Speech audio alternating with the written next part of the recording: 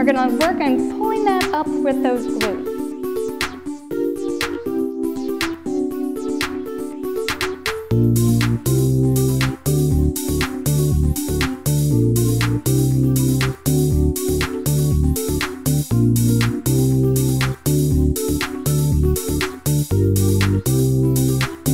Hi everyone, I'm Danielle Wyrick. I'm the owner of Iron Fitness Personal Training, and we're here today at Iron Fitness with two of our certified fitness trainers, Shelly Miller and Hannah Aldifer. And we're going to take you through a workout that we developed primarily for those who've had a new baby and want to get their function, control, and look of their core back. But it's not just for new moms. Whether it has been 6 weeks or 6 years since you've given birth, you can always benefit from these quick exercises. While you are performing these exercises, you want to remember two things. First, pain is your barometer. These exercises may be challenging, you may be sore, but you should not have pain. If you do, you may want to contact your doctor to see why that may be happening. Second, you are only as strong as your weakest link. So you are not trying to perform these exercises as fast as possible, you are trying to perfect them. So all movements are good quality movements. As we go through the exercises, we will be explaining what muscles we will be using and what they do. Because if you don't understand what is going on in your body during these exercises, you can't get the full benefit. One last thing before we get started. We have to teach you how to do a transverse abdominis contraction. What you want to do is stick one finger in your belly button. And then you want to put your other hand back right across from it. And you literally just want to pull it in, and I want you to then hold it in.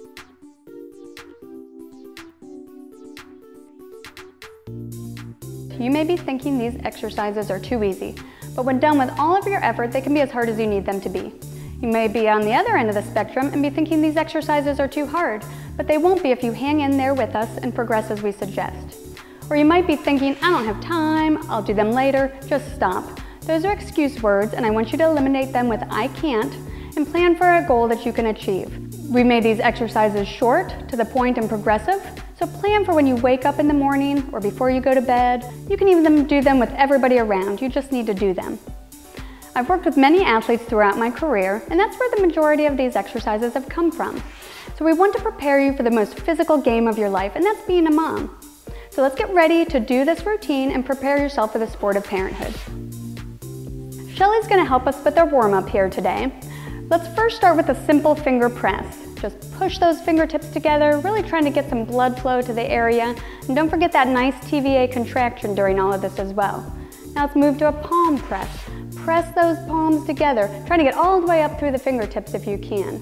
Your wrists can be in some odd positions whenever you're caring for your baby, from feeding, picking up your child, and you don't want your wrists to be the limiting factor in how you care for your baby.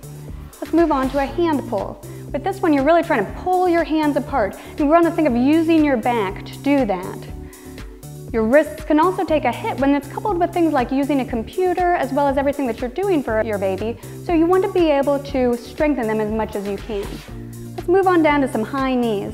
Just lift those knees in front, trying to loosen up the hips and knees again. Good. Give me a few more here. Now we're going to turn to the side for some butt kickers. Good. This one here is actually going to warm up your hip flexors.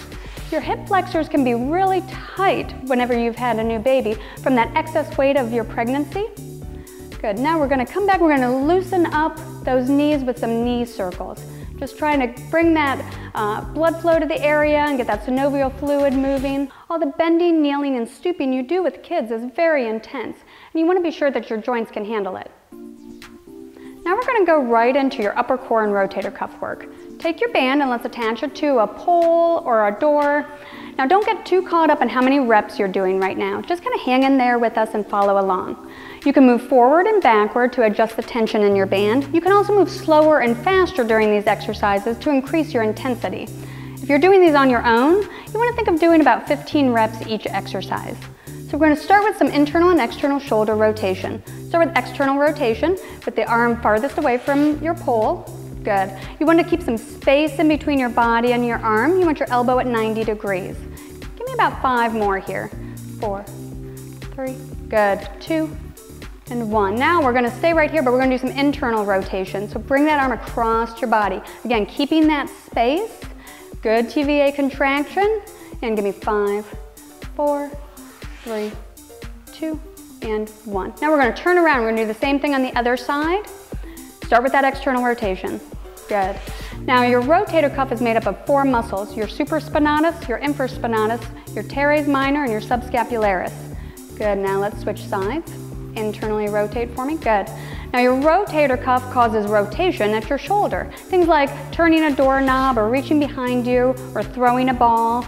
Give me about 3 more here. 3, 2, and 1. Now we're going to turn to the center and we're going to do a movement where you row and rotate. Good. This movement we call a scarecrow. It's a great movement for your rotator cuff and your upper back.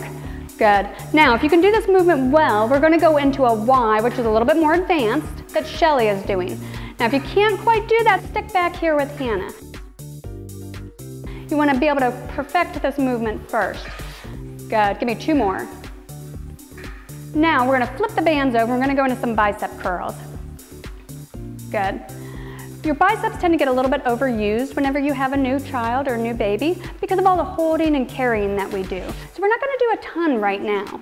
Now we're going to flip our hands over, we're going to bring those elbows back, and we're going to do a tricep kickback. You want your elbows a little bit above your back, you get a nice full extension at your elbow and a good contraction for your triceps.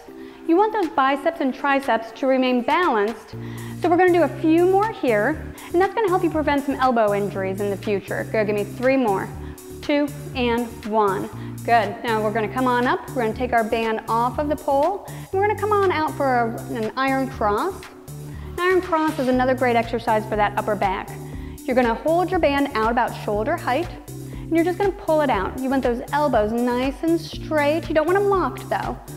Good. This movement works that posterior delt, the back of your shoulder, works that upper trapezius or your upper back, and it works your rhomboid, think right in between those shoulder blades. Good, give me about 3 more. 2 and 1. Now what we're going to do is we're going to put our band and hold it in each hand. You're going to step on the center of your band and we're going to do some lateral walks. Lateral walks are for your hip abductors or your outer thigh. You want your feet parallel during this movement and you're going to walk to one side. Good. And we're going to bring it on back. We're going to do this again then in just a second because whenever you've just had a new baby, this can be a pretty intense exercise, so we're going to break it down a little bit. Good. Feet parallel, don't toe out, TVA contraction. Great. Now what we're going to do is we're going to put our bands down on the ground. We're going to go into a squat. Squats are a great lower body exercise, and what you want to think of to get your form correctly is almost like you're trying to hover over a public toilet seat that you don't want to sit on. And as you can see by Hannah here, whenever you squat, your knees remain over your toes in a nice alignment, and you want to be back on your heels so those toes can wiggle. Good. Keep those that TVA contracted, your chest high and your head forward for me. Now if you can advance the movement, you want to do what Shelly's doing here and add in a little scarecrow position. And this is going to make it a little bit more challenging. How about giving me about 4 more? 4, 3, 2, good. Last 1. Good. Now what we're going to do is take it to the floor for some planks. Planks are a great exercise when done correctly to help strengthen up that entire core and to create some balance. Now as you can see by Shelly and Hannah, their shoulders are directly over their wrists and they're up on their toes. Now you might only hold this for a few seconds. That's okay. Just drop down when you need to and take a little pause. And you can always go longer and longer every time. Now I'm going to show you how we check alignment. You want to take a broomstick or a handle of some kind and you want to place it on their back. You want your tailbone, your shoulders, and your head, drop your head down just a little bit, there we go, to remain in contact with the stick. Okay, and then you know that you're going to have a nice, good alignment. Good. Now if you want to advance this movement a little bit, you can do what Shelly is going to be doing, and that is a bridge to a plank where she's going down on her elbows and back up under her hands. Good. And again, stay with Hannah if you aren't quite ready for this yet. Now we're going to have everybody back up into that plank and we're going to move on to some knee drops where you're just dropping one knee and the next. On this one, you want to really make sure you keep those hips stable. This is the hard part here. Good. Keep this going. And give me about 2 more. And 2. And now we're going to drop those knees completely and we're going to go to an alternating arm and leg lift. We sometimes call it a bird dog. And we're going to move and extend one arm and the opposite leg at the same time. Good. And you want to think of moving out more than up. You want to work from your shoulder and your hip, not your low back. Good. Keep that movement going. Give me 2 more each side. And last one. Good. Now we're going to drop down. We're going to go onto our backs for some hip bridges. You're going to lay on your back and you're going to bend your knees and press your heels into the ground. Just hands down at your sides. You're going to lift your glutes. Your gluteus maximus is my kid's favorite muscle, which is your butt muscle. We're going to work on pulling that up with those glutes. Good. Now your gluteus maximus is a muscle that often gets weak from pregnancy and overstretched from sitting. So it's a difficult muscle from the point of activation. So we want to use this to start to get that baseline strength back. Good. Now if you want to advance it, you can do what Shelly's doing, a single leg hip bridge. Good. Give me 2 more here. And now Shelly, switch me legs. And if you can't quite do that single leg yet, I want you to stick with Hannah and keep doing the double leg hip bridge. 2 more. Good job. Now we're going to come on down, we're going to move on to one side. We're going to do a side bridge. Now with the side bridge, you want your elbow under your shoulder and you want to stagger your feet. So you want your top leg in front of your bottom leg and you're going to lift your hips up. Good. Now you want a nice straight alignment. Good. Good through here. Good. And you're going to hold that. You're going to use those obliques to keep those hips up. Great job. Now if you want to advance this movement, you can do like Shelly and you can stack your feet one on top of the other. It is more advanced. Good. So only do it if you know that you can hold that staggered stance. Now let's drop down. We're going to switch sides. Stacked or staggered. Lift the hips. Watch that head. Keep a nice good alignment. Focus in on those obliques. You want those sides of your core to really be activated here. Good. Now let's drop it on down. While we're down here, we're going to go and start our cool down with some stretches.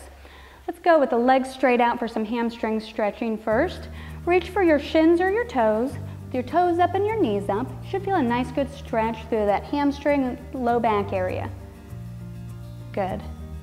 Now we're going to go into a stretch that's a little bit more complicated, but it's an excellent stretch to be doing. It's called a book stretch. You're going to lay on your back.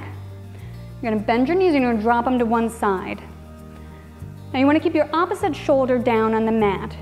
Now, if you can't fully get into this stretch with your knees down and your shoulders down, I want you to stay here with Hannah. You want to keep that nice big stretch. But if you can do that well, I want you to go into the full stretch and bring your palm, like Shelly's doing, over into the other hand, like you're rolling over in bed almost. Good. Give me 1 more here. Now we're going to bring everybody's knees up, switch me sides, and go to that other side. Book stretch full if you can, but if you can't quite do it, just work on that stretch with Hannah. This is an excellent stretch to kind of open up that chest and work that thoracic area or that area around your rib cage to help those shoulders and hips move independently from each other. Good. Now we're going to come up into a kneeling position. For a kneeling hip flexor stretch. Good. Now you're going to go up onto one leg. You want to kind of lunge forward just slightly. Then you're going to tilt your hips back so you get a nice good hip flexor stretch through that leg that is down. Good. Now, switch me legs. Lunge it forward slightly. Tilt those hips. Get a nice stretch, hold that. Great, now we're all gonna stand up and we're gonna continue our stretches with the chest stretch. Put those hands behind the back and I want you to think of opening up that chest, getting a nice good stretch. Now we're going to take those arms and we're going to pull them up overhead and reach forward for a good mid-back stretch through that latissimus dorsi, in through here.